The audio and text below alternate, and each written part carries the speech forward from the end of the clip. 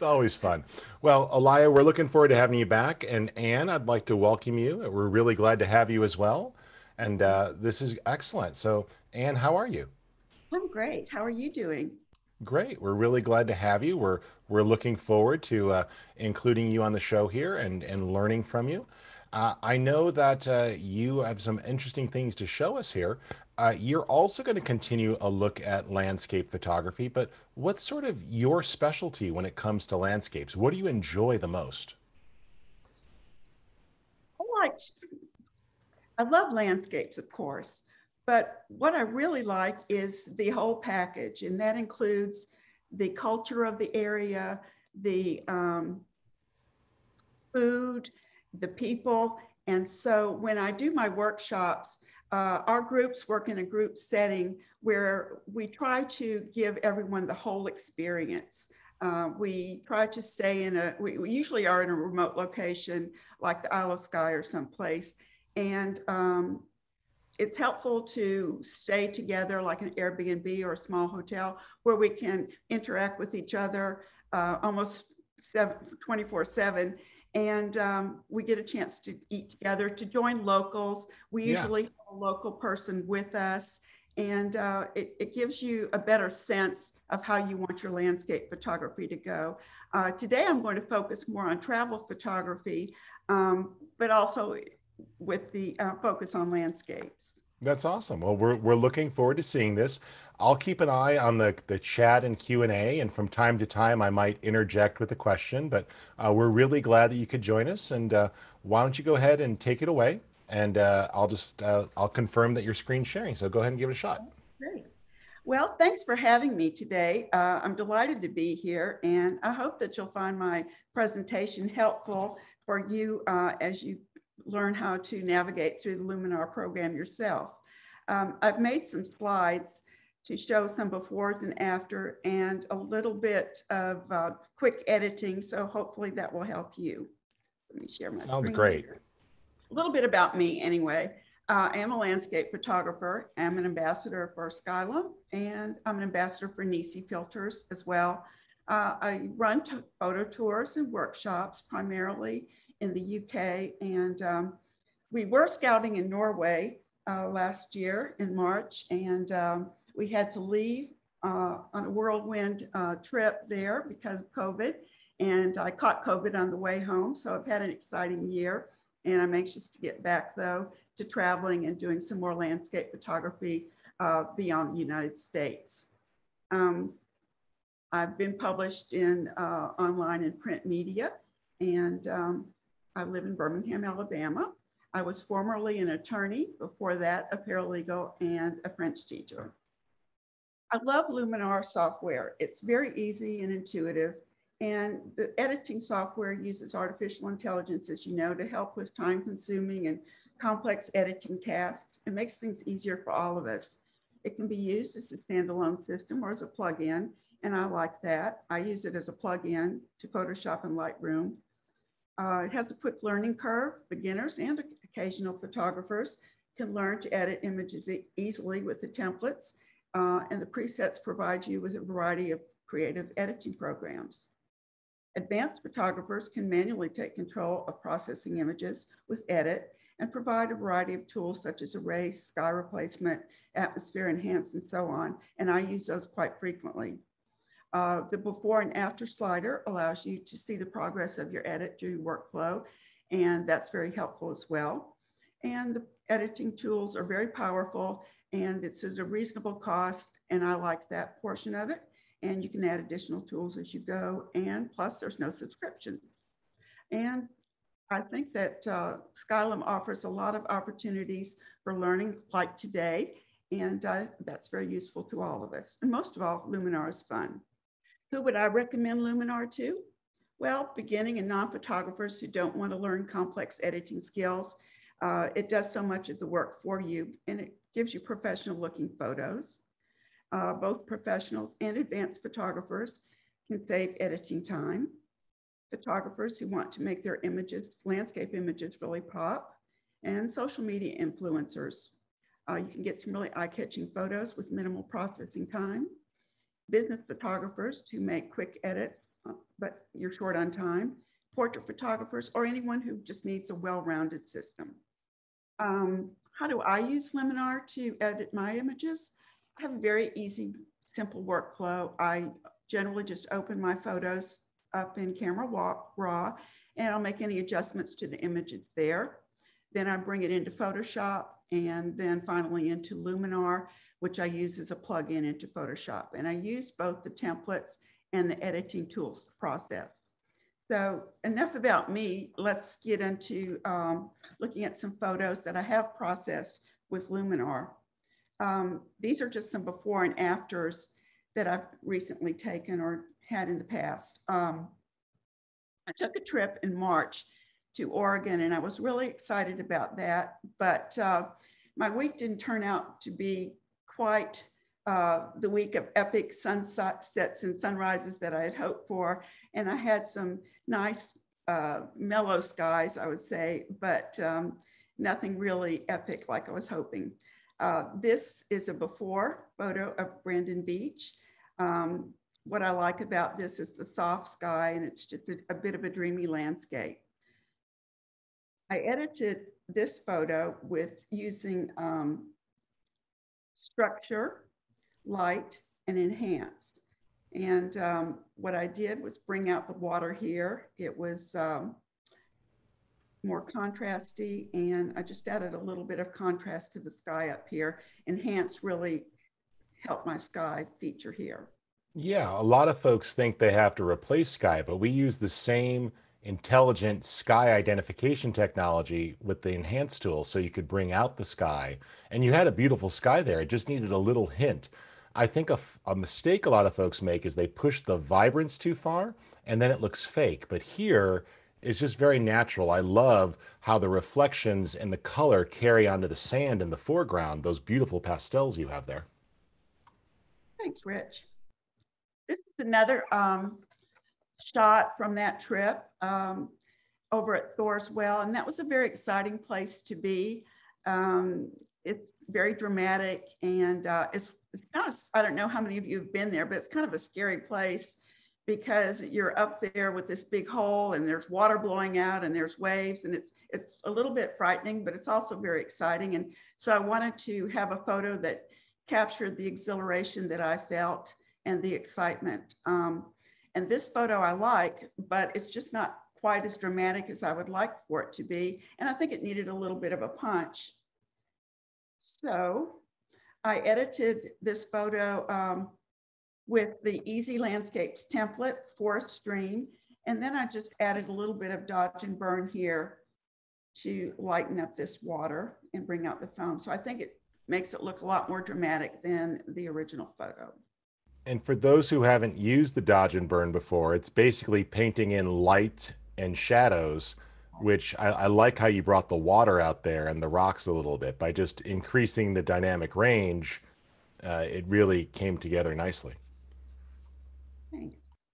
This next photo is one of my favorite places, Dorset, England. We go there pretty often with our groups. And this photo of Durdle Door was taken at 4 a.m. when you have a real early morning sunrise there.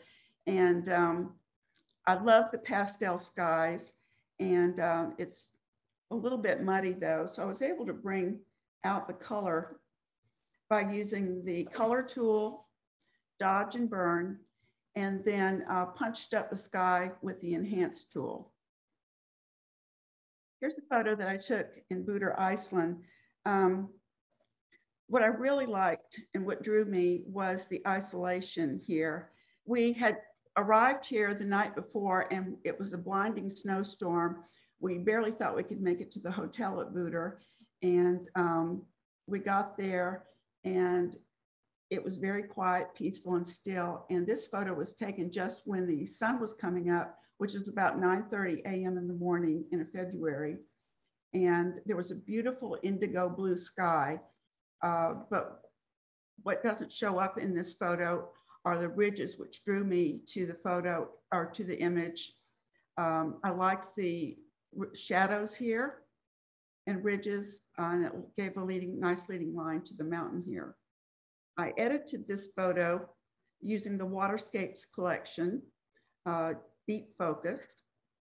I replaced the sky to bring in some more drama up here and to show how it actually looked with the indigo color. And I erased this smudge that was down at the bottom with the erase tool.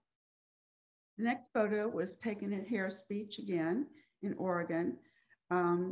This day was very windy and there was sand blowing real swiftly across the beach here. And this rock was very colorful, a lot of earth tones, and there were some plants on it. I wanted to bring those out. Now, Anne, when So I look at this photo, I notice one thing that a lot of folks miss.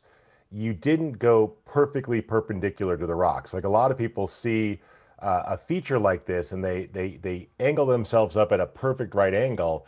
You have a little bit of a diagonal going on here. You know, for those who don't think that way, what's the logic here? Why do you add that little sense of perspective to it? I just think it makes the photo look more dynamic. I'd agree. It gives it a little bit more sense of energy and a little bit of sense of perspective of going off into the horizon there. And it looks like to me that that little part at the far right there, is that another island that's a little further away? It was another a rock, a sea stack, I suppose you could call it, another rock that was out in the water. What I did here, I lightened it, of course, with light. And I wanted to show the sand. So I used, I lightened it, brought in the color to show the beautiful colors on the rock and in the sky. And then with the enhance tool, I was able to punch up the structure on the beach and to show the blowing sand. I used mystical just here in the corner where you spoke about that other rock ridge. I thought it gave it more of a dreamy feel. And that's what I was going for here. Yeah, I love both mystical and glow. They both add extra light to the scene. Mystical sort of darkens the light and increases the shadows and makes it moody. And then Glow or Orton kind of just adds to it. But they're both very natural and they don't tend to blur the image. They just add soft light and they kind of improve the shadows and the highlights. So I like how you did that there. And you know, we could just see so much more texture in the sand here, and it's very inviting. You could sort of see where the wind has been blowing it and those little curving lines caused by the wind patterns. It just pulls you sort of windingly into the rocks. It's very visually interesting. Thank you. This photo was taken at the same beach that same night. And this photo I probably should have deleted, but I wanted to show our viewers how you can take a photo that is pretty much a throwaway photo, and with Luminar, you can make it more artistic and a useful travel photo. I used sky replacement to enhance the sky, and because it was totally blown out, and I used enhance to give some texture here in the water. Now with this next set of slides, I'm going to show some photos that I have used the software with, and I'm going to go through more steps in detail. This was a raw file that I had taken of a place called Black Church Rock in Devon, England. And this was a place that I had been looking forward to going to for a long time. I don't know exactly how far it is to hike there, but it's a bit of a strenuous hike. And once we got down there, there are rocks like this that parallel across the beach, along the beach. So you have to walk across numerous rock formations like this to get to the spot. But what was really disappointing was that we had absolutely no color in the sky. It was totally whited out like you see here. So this image has just been sitting on my hard drive for the longest time. And I thought this might be one that I could play with in Luminar to see what we could do to make it an image that was worthwhile. So I brought the image up into Luminar, and I used the template Big City Lights, which gives more dynamic range in the photo. It really punches up the rocks. It makes it look more exciting and dramatic. I used the preset City Thrills. I did not bring the slider all the way to the right. I usually, if I'm going to use a preset, the presets or the templates have already done a lot of the work for you. So I will often use those and then go into edit and fine tune everything. But anyway, I thought City Thrills kind of brought up the dynamics really well in this photo. I am not an astrophotographer, but I thought that this sky, Galaxy 2, was a great sky replacement for this photo. It kind of has a Game of Thrones feeling for me. And I thought that the Galaxy 2 just worked really well. It makes the photo more exciting. It has kind of a mystical feel. And that's what I was going for here. Then I decided to punch it up even more. So I just increased the slider, the City Thrill slider. So here was the original file. And here's the final edit.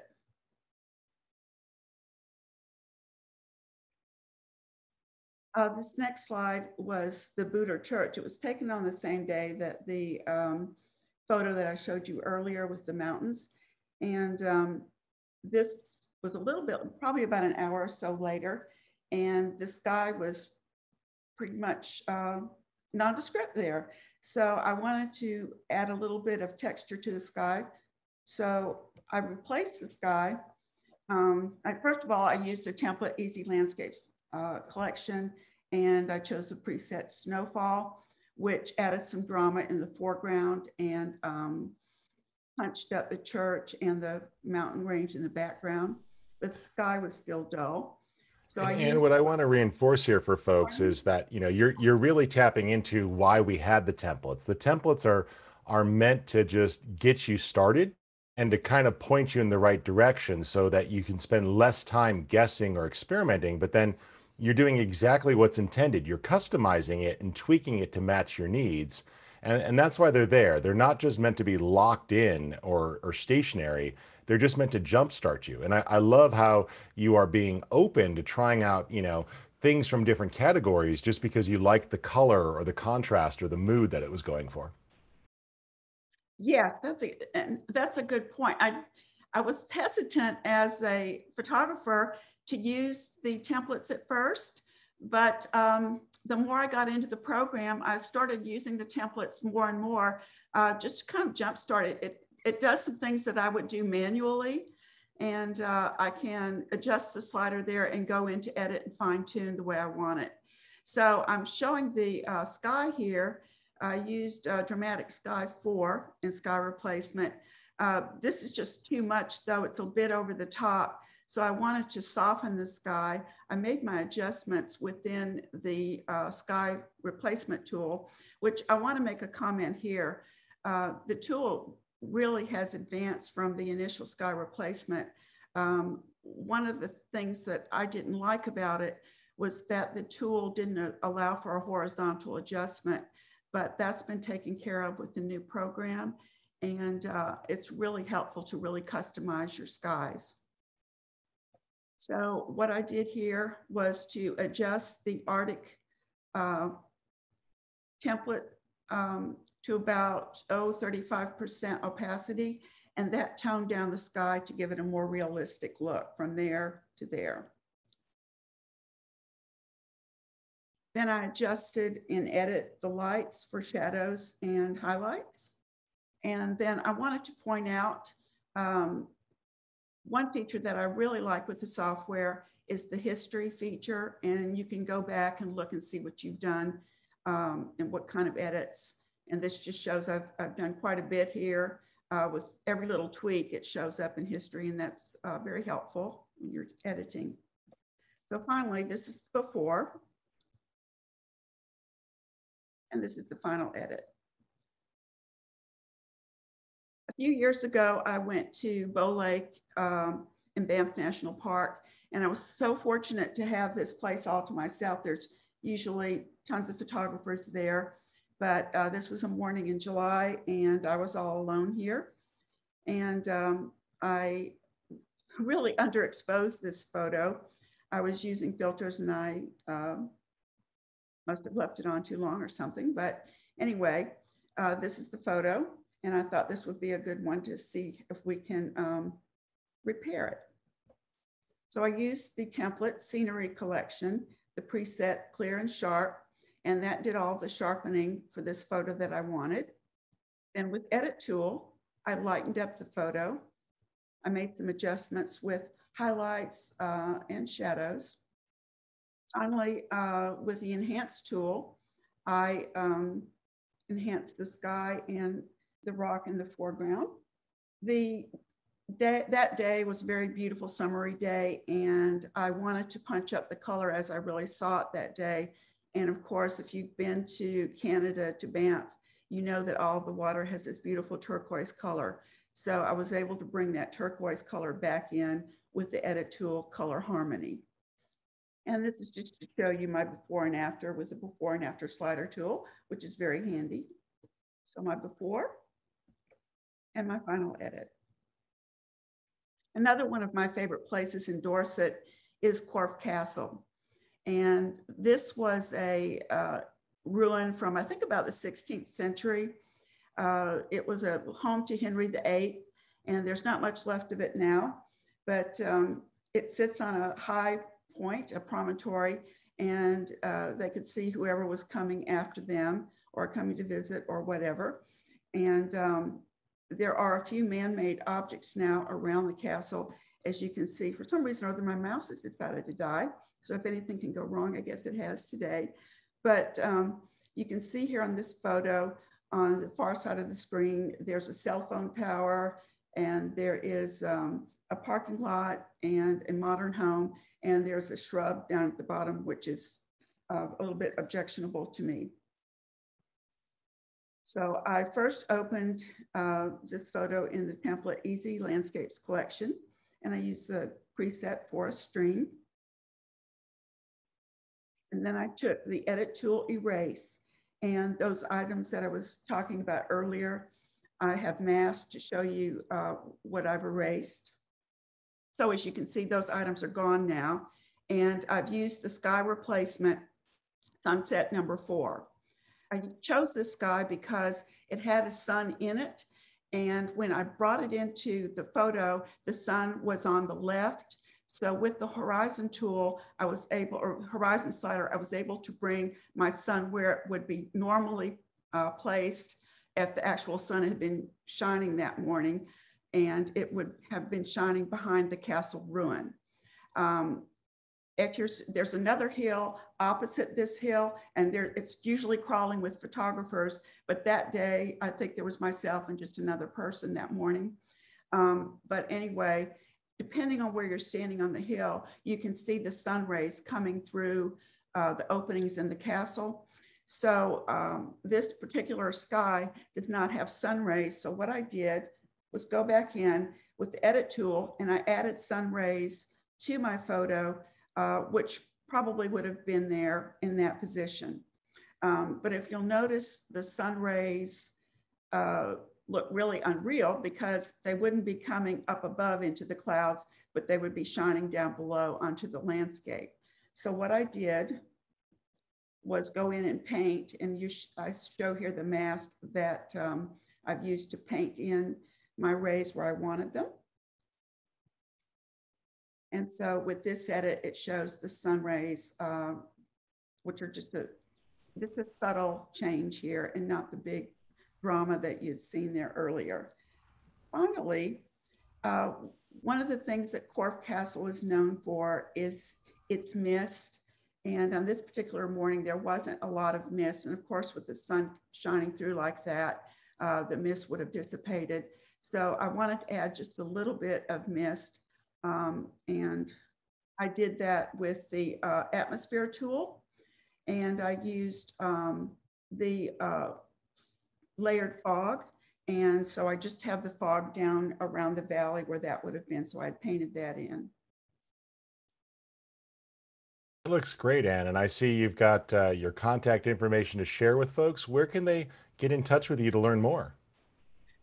Well, you can find me on Facebook, Anne Robinson Strickland, or you can find me on Instagram, Anne Strickland Photographer. I'm working on my website now. I'm changing directions, and so I'm switching from my old website to a new one, which I'll have out in a few weeks. That's awesome. And Anne, there are some questions in the chat pod that if you have a moment to stay around and answer a few questions in chat, people would appreciate that, I'm sure.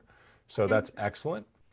Folks, we're going to be, I want to first off say thank you to Anne. We're going to be going to our next guest in just a moment. Anne, that was a very thoughtful presentation, and I love how you were very willing to show where you started and where you ended up. It's very helpful for people to see that, a lot of folks mistakenly think that, oh, everything works perfectly in camera and it always turns out just right. It's great to see that, how you dealt with the challenges that nature threw in front of you and got the photos that you wanted. So I think it was very helpful that you revealed where you started and where you ended. So I really appreciate that.